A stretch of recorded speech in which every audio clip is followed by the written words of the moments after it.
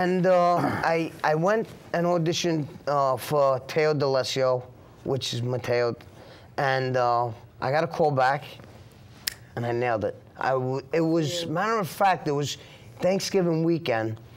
I got a text message, and the text said, "Al, don't cut your hair." So I text back, I said, "Why?" So Meredith was like, "You know, we're waiting for Marty." So. And then Marty okayed it. And then, you know, a few hours later, she's like, "Marty, you know, picked you." Oh, man. So, you know. I'm hearing you out. You know, it's like we talk about it with George Santana. All my It's a dream. People The great George Santana. I mean, this is beautiful, but such a difficult business. Yes, very hard. It's so hard. Very hard. Even don't talk about it, but you can't help it to bring how hard it is. Yeah. And when I see people that I care about, that I admire, getting a big break, getting a chance, I mean, it's just an opportunity of a lifetime. Yeah, that's why, you know, I've done so many independent films. I know, you're a character actor, Al. You know, you've been around. Yeah, and you know, from going from the independent world to, like, you know, HBO and, you know, Paramount, or, you know, these big productions, it's such a big difference because everything is, you have to be perfect every time. And here I am. I've barely done anything. I was in Insidious with George and Santana. George Santana. Yeah, and right after. You know, lo and behold, I went out on a couple auditions and boom.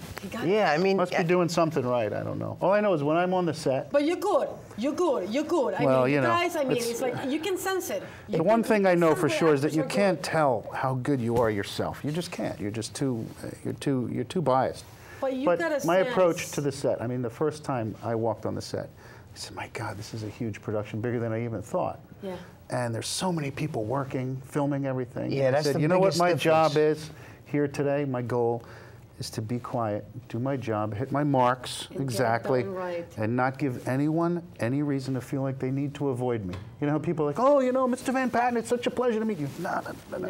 Just sit there quietly, do my job, let them do their job, and that's the professional approach that I thought I should take. Yes. I keep looking at this picture. I want to talk about I want to talk about it because we are running. My karmic connection to Boardwalk Empire. That is my grandfather, and the story goes like this. Steve Buscemi plays Nucky Thompson, who in real life was Nucky Johnson, who lived in the Ritz Hotel on the Boardwalk in Atlantic City in the 20s.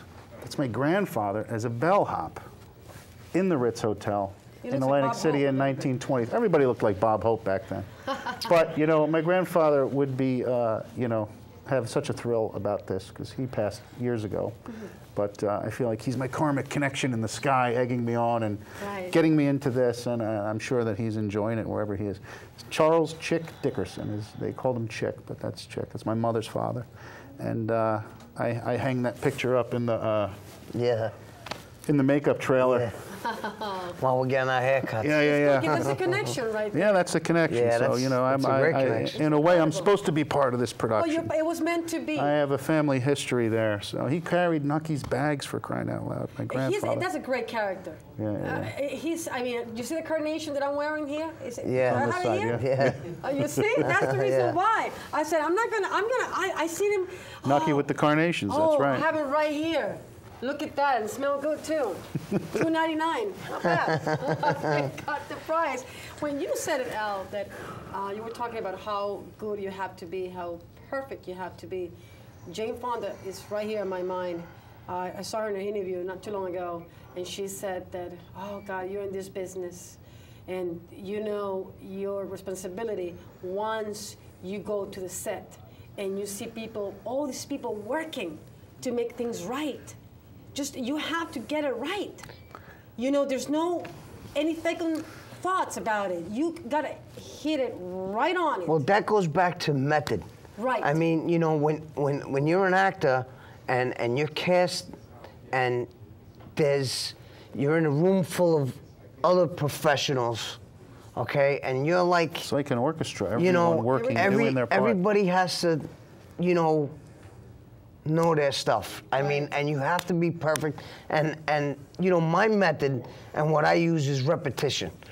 Constant repetition. And you know, constant memorization, and you know,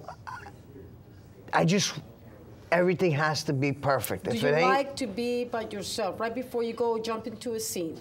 If you have about half hour, what do? You like to stay by yourself? Well, you like to interact with our actors, or it doesn't matter? It doesn't make a difference. Well, to me, you know, it depends on how much you know, how many lines I have, right? And how much work I have to do. Okay. If I have you know, a speech or a monologue or just a couple lines here and there, I'll just zone out. You know, I want to be alone and just concentrate on what the task at hand is. If it's just 1 or 2 lines and it's, you know, bang, bang, bang, and everybody just does their thing, you know, I usually mingle with the cast, just so we, you know, just for camaraderie and, you know, so we know each other better. Like this, when we shoot, you know, it feels like we all know each other. Mm-hmm. You know what I mean? And it brings... It's organic. Right. My approach is I need to know as much about my character as possible. Right.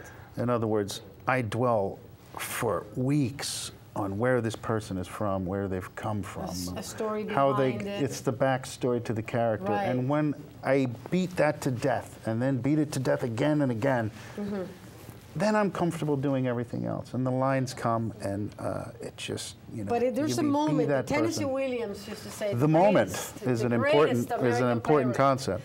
He used to say that there's a moment when the character and the actor, they just. Yeah. The aha moment, you might even right call in the that. middle, they come to each other. You know, because actors are always reaching out, right? But he said that we have to let the character speak to us. I believe that. I never heard that, but I believe that very much, because you have to let the character in. You have to let the character speak to you. Well, what I did was, when I got cast as Matteo D'Alessio,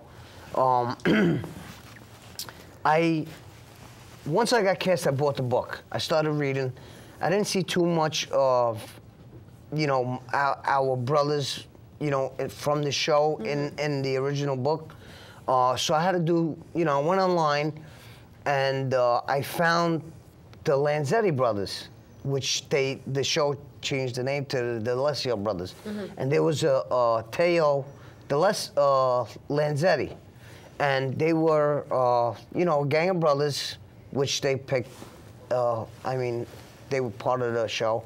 And I studied him because that's who my character was. Mm-hmm. And he was a killer along with his brothers that ran Philadelphia for the past...